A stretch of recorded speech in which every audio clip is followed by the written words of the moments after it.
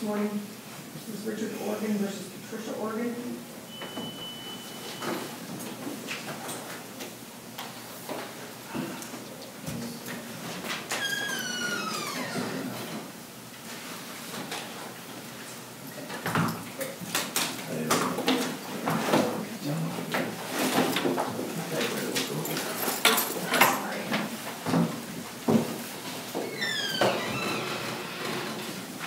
Good morning. Good morning, Your Honor. I'm Charles Christie. I represent the appellant, plaintiff in this case, Richard Morgan, and I'd like to reserve 4 minutes of rebuttal. Thank you. This is a case that involved a 3-tier structure for spousal support. The first tier was based on Mr. Organ's base salary at the time of the divorce, which was $400,000. This goes without dispute. The second tier was that he was required to provide as further spousal support to Mrs. Organ 50% of any bonus that he received. The third tier, which he did pay to her, correct? Yes, and that's not disputed, Your Honor. The third tier was that he, during the pendency of the case, if you will, had changed jobs, had purchased some stock in the new company that he was then employed, and the court for the third tier required him to pay 33 1/3% of any appreciation of that stock when it was sold, which he did comply with also.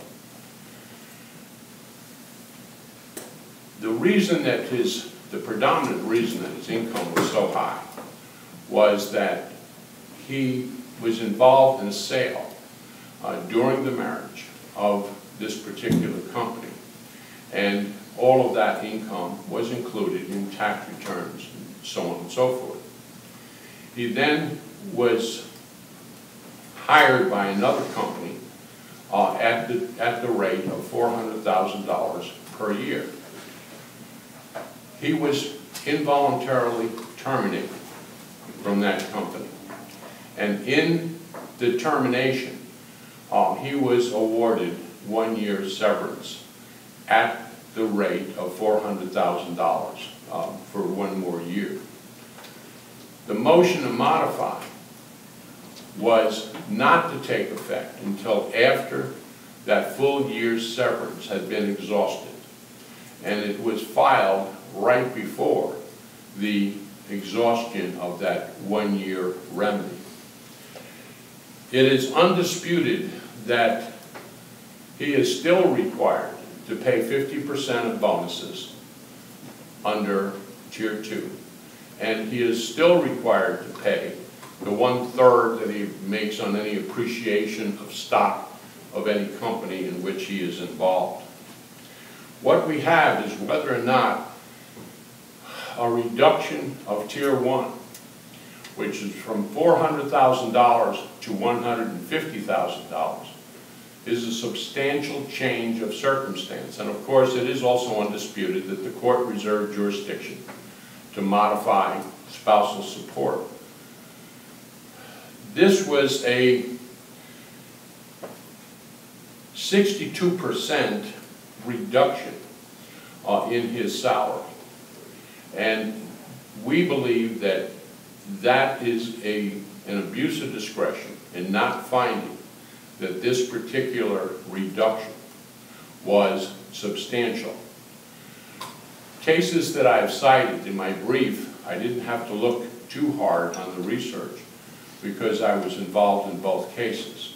The first was the Simcox case, where Mr. Simcox had received a 60% reduction of his salary, if you will, and this court held that that was substantial reduction.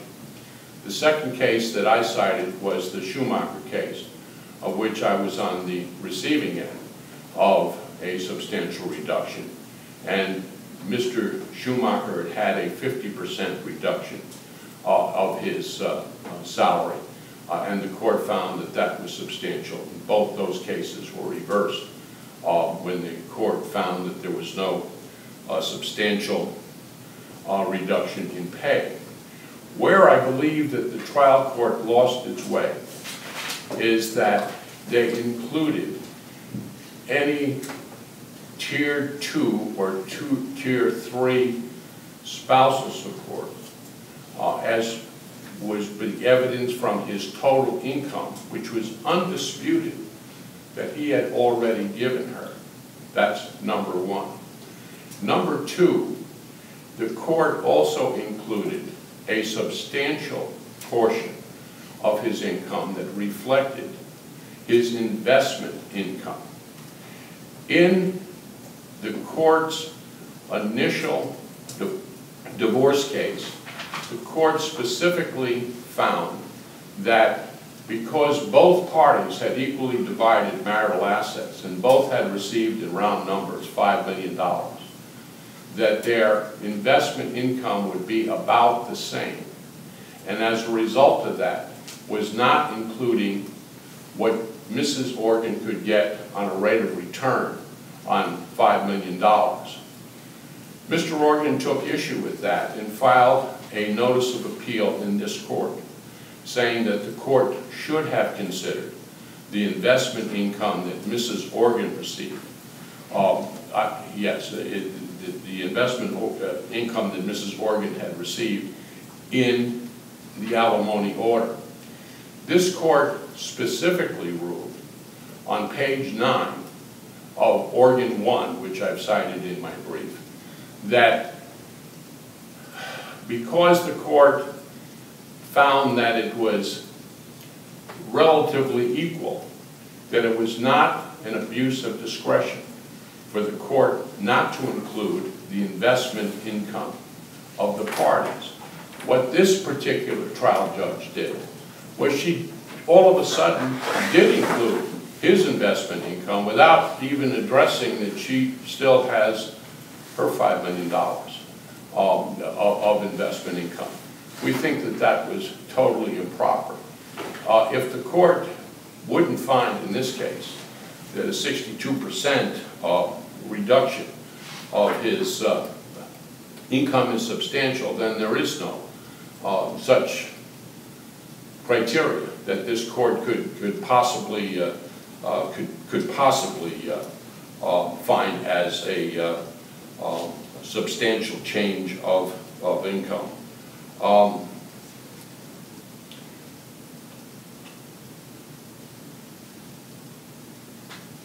When the court did make that determination, did she have any investment income of her own that was included in the new spousal support calculation? No. Oh, sure. And she testified that she had still $5 million even after she purchased a condominium in Chicago for $1 million, round numbers. So there was testimony, there was evidence of money that she made off of her investments as well? Yes. She still had this $5 million.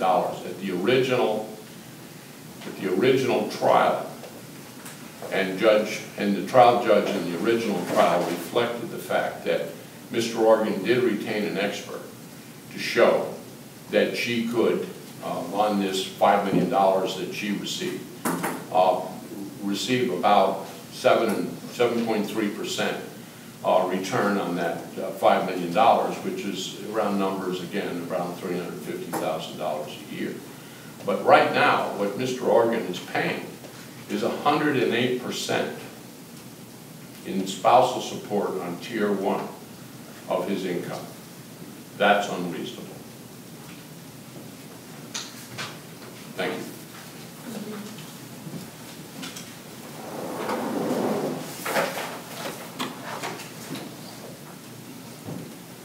Good morning, Your Honor. It's still morning, I guess.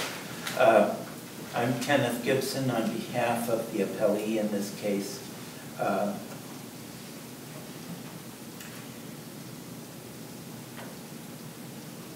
Mr. Grissy is correct that the trial court originally set forth a 3-tier spousal support. And that was based upon the husband's employment at the time that involved both bonuses and incentive stock and programs. By the time he filed his motion for modification of spousal support, he had changed jobs. He had structured his compensation, or the new company had, I don't know that it was his choice, but the new company had structured his compensation in a completely different manner. There was no testimony. I mean, yes, he was supposed to pay her 50% of any gross bonuses going forward. There was no testimony that there were going to be any such gross bonuses. There was no testimony that he continued to participate in a stock incentive plan unless you determine that his percentage of the fund that he was in charge of as an investment was somehow a stock incentive plan, but he didn't actually own stock in that. He was going to get a percentage, 0.5% of $350 million plus whatever growth there was on it when he completed, when that fund closed. But that was all subsequent to the divorce. Oh, sure, but it would be income for spousal support purposes. So what happened is that the trial court recognized, and this court recognized, that his income greatly fluctuated. He'd go for years at around $1 million, and then he might get $10 million. And the trial court recognized that his income fluctuated greatly just because of the nature of his business. He's in charge of turning around businesses, and instead of actually owning stock in a business and then getting his income when it's sold, he now manages a fund that invests in these businesses, and the fund is the owner of the stock, and therefore he doesn't have stock incentives, so to speak. He just gets a percentage of the growth of the fund. What essentially the appellant is arguing is that you should consider only one portion of his income for purposes of determining whether spousal support should be modified. And this court has repeatedly held, and the statute clearly states, that you must consider all of his income in deciding whether or not he has met his burden of showing a change of circumstances justifying a modification of spousal support. In fact, you must not only consider all of his actual income, but his earning capacity and all the other spousal support factors, which this court recited in its earlier decision, greatly supported spousal support in this case. So, you know, to say that, oh, we're going to divorce out a little small piece of his income comprising, I mean, he says $150,000, yet his tax return shows $1.1 million worth of income, so that $150,000 was a very small part of his income. Ignore all the rest. Well, that's not the way the statute reads. That's not what the case law says. There is, in that, the court found that his income had not substantially changed over the prior years. The court looked back at his 2012, his 2013, his 2014, and his 2015 federal income tax returns and found that his average income in those years was $1,031,778. And the court looked at the tax return and determined that his current income was $1,100,000 and some dollars. Noting on that tax return, less than $100,000 of that represented dividends and capital gain. Dividends and interest. So, you know, that decision would not have been different if you excluded that portion of his income.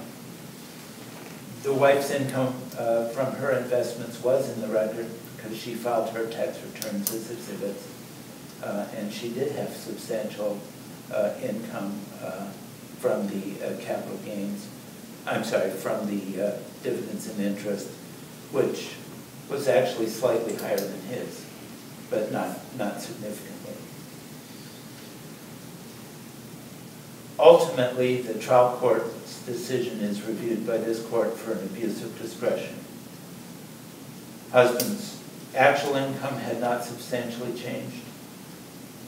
His earning capacity had not changed. Wife's health had deteriorated, but all the other factors supporting a substantial award of spousal support were unchanged. And the trial court, in its discretion, determined that the husband had not met his burden of showing a substantial change of circumstances.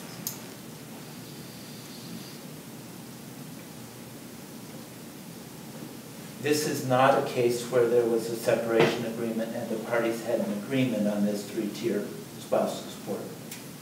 This was a court order.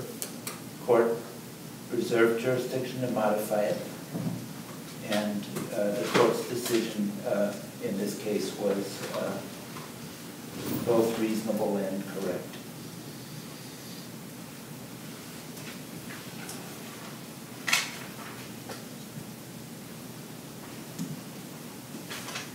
I think I've addressed all of the issues. If you have any questions, I'd be happy to answer them. If not, all right. Thank you.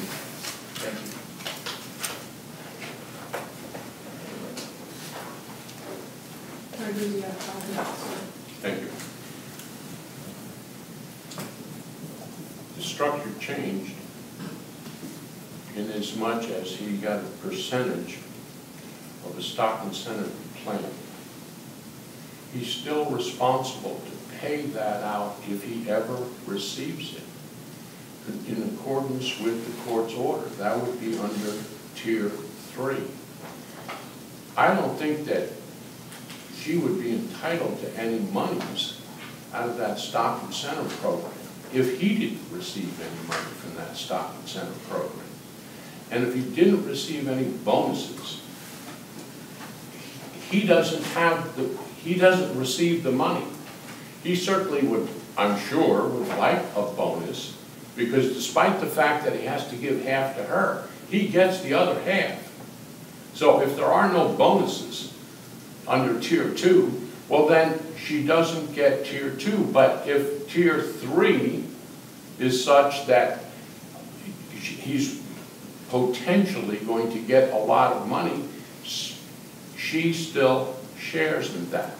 Now when they talk about percentages of income, they were talking about 3 million, 2 million, 1 million. She has gotten her share of each one of those. And from the average, being that counsel brought it up, from at the time of the divorce was an average of $3 million a year. Now when you take the 4-year average, it's $1 million a year. That's still a 71% decrease in his total income or salary. It is the court, under 3105.18, I agree with learned counsel that normally spousal support is considered from any and all sources. In this particular case, the trial court said that they were not going to consider investment income, and said so on page 12 of their findings when they found that our expert conceded that he would get about the same as she would for investment income.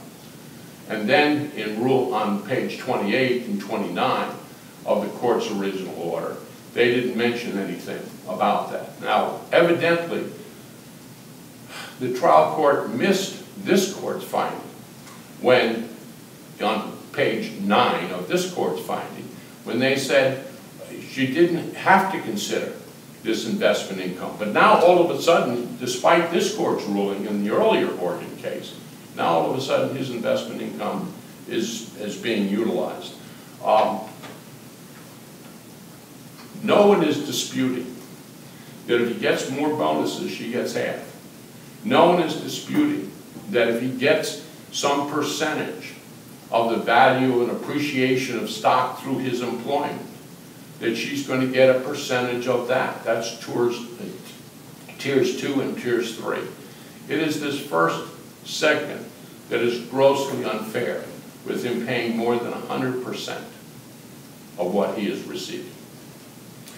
And if she gets a couple of $1 million down the road because he took less now, the company said, I'll pay you less now and you may have an opportunity down the road, she's getting 108% of what he gets now. She's still going to get her percentage if it ever comes to pass, and he receives some additional monies for the appreciation of this stock. Thank you. Thank you both for presentations today. The court will take the matter under advisement and issue a written decision which will be posted to our website and the Supreme Court, and we have both sides of the law. Thank you, Your Honor. Thank you.